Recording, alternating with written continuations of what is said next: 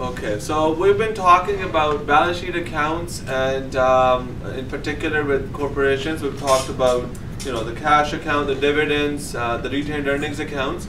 So today we're going to focus on the income statement for corporations. As you can see from this slide, the corporation's income statement is a bit different than the income statement that you've been used to in the past, which is for sole proprietorships.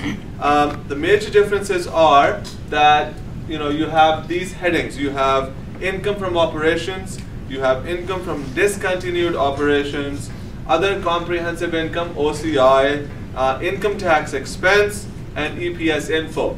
In a proprietorship, a proprietorship does not pay income tax. A corporation is a third-party entity, and that's why it pays its own corporation's income tax.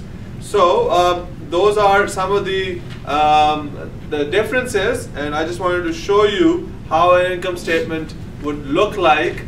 Very briefly, on this slide it says, for example, you have sales of $800,000, you've got cost of goods sold for $600,000, and you have a gross profit of $200,000. Operating expenses, these include all the types of expenses that you're used to. I'm just putting it under one line. You can show this as one line on your income statement, or you can show all the parts of it. If you show it as one line, then what you would do is go to your notes and distribute all the expenses in the notes. You would distinguish them in the notes.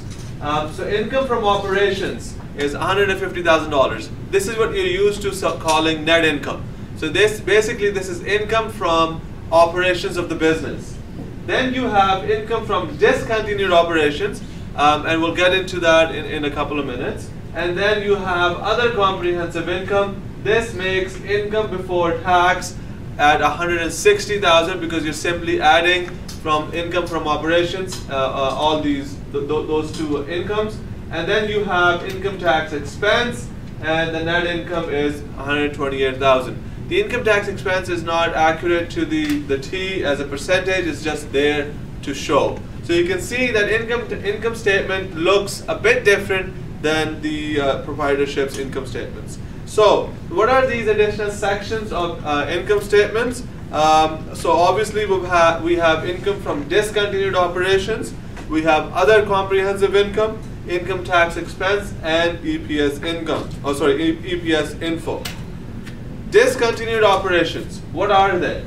Discontinued operations refers to the disposal of a significant segment of a business, such as the elimination of an entire activity.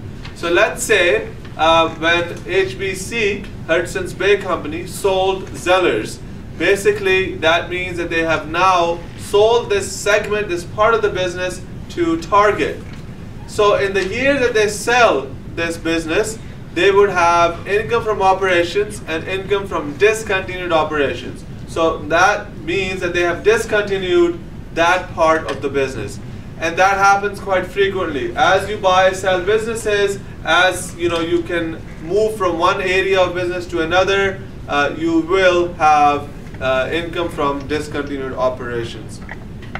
So each item should be carefully explained in the notes. Anything that you have discontinued, you need to explain what is it that you discontinued and what happened to it that you need to discontinue it. So this is an example of discontinued operations, but this is the kind of things you would have in this section. Then you have other comprehensive income.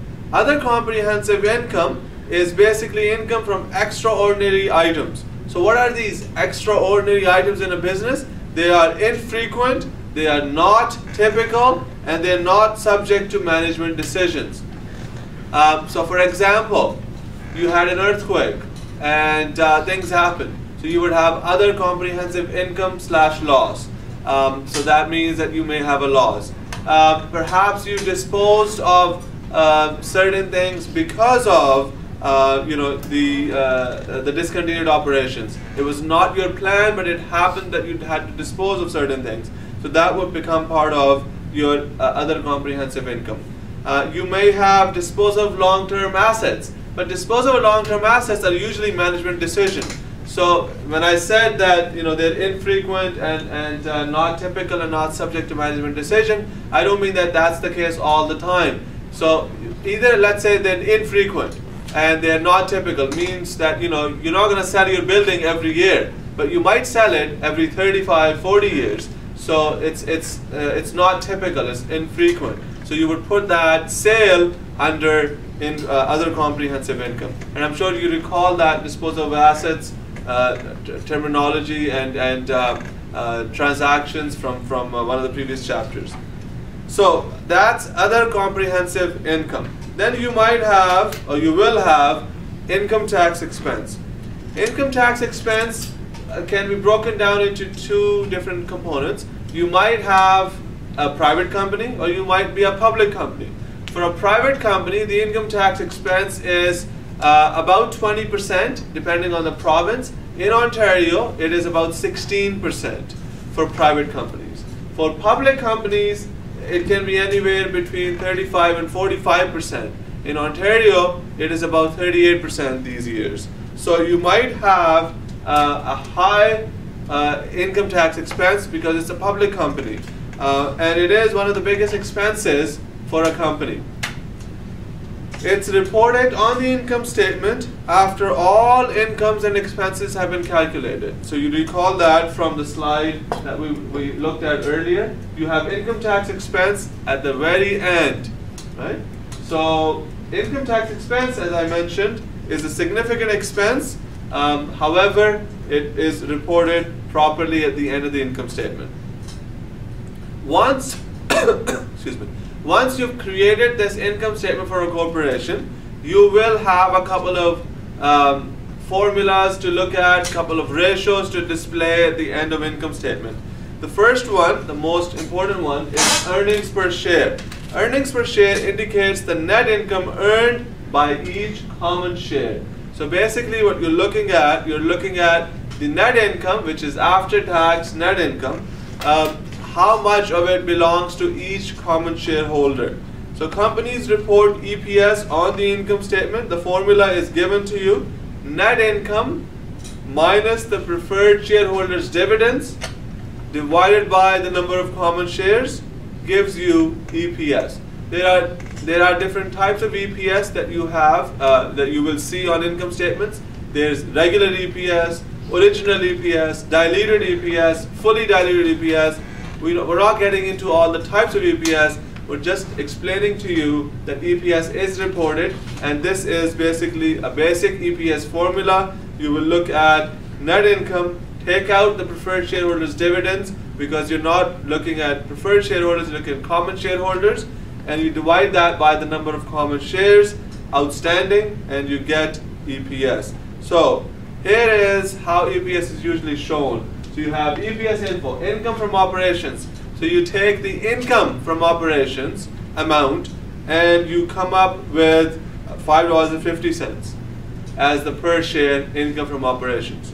Then you take the income from discontinued operations and then you use that as the net income for amount here, and take away the preferred shareholders dividends and so on, and you come up with $2. And then you have other comprehensive income. In this example, you have negative $1.50. Income tax expense is negative $2 because obviously you have to pay income tax. And net income for EPS, net income at the very end is $4. You can see 550 plus 2 minus 150 minus 2 will be $4. So that's how the EPS info is shown on the income statement at the very end. One of the other formulas that I just want to highlight here is the price-earnings ratio. Price-earnings ratio basically helps investors determine whether the shares are a good investment or not. You're looking at price and earnings at the same time, and you're basically comparing them. So a high PE ratio can be one indicator that investors believe the company has good future potential and they may be looking at in buying the company's shares. How do you calculate this? You take the market price per share, you divide that by the EPS that you just calculated, and you get price-earnings ratio. It's more of a complicated ratio. You just need to understand that it is used as an indicator for future potential of a company. So we have finished chapter 15, which was focusing on corporation accounting, specifically dividends, retained earnings, and the corporation income statement as the focus of this chapter. So thank you for listening, and hopefully you guys have understood a lot, and this will help you in not just your homework but also in your evaluations for this course. Thank you very much.